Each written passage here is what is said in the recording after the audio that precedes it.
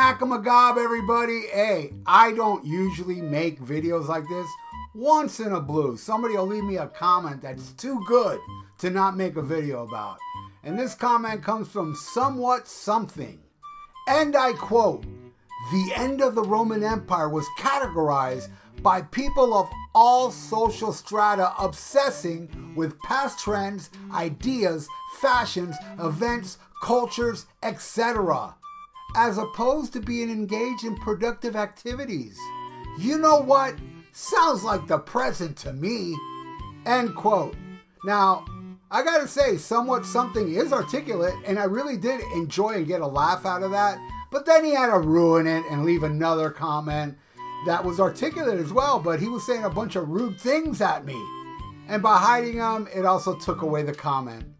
Now, I didn't save the comment, so I don't remember exactly word for word what it said, but it was very articulate, and, you know, I'll paraphrase what he said. He said something to the effect of, "You suck. I'm taking my dildos and going home. You're a doo-doo head." So he had to go, and I understand there's a lot of people out there that get offended by my suck versus suck.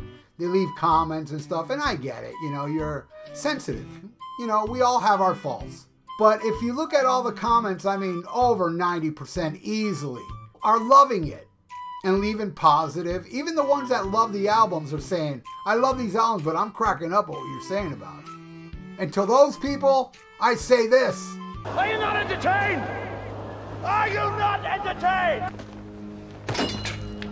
That's what I got to say to all of you out there that get it. And for those that don't get it, I'll leave you with this. Like gasoline, you're going on pump, man. Pop, pop, pop. Put that in your pipe and shove it up your ass. Smack 'em a gob.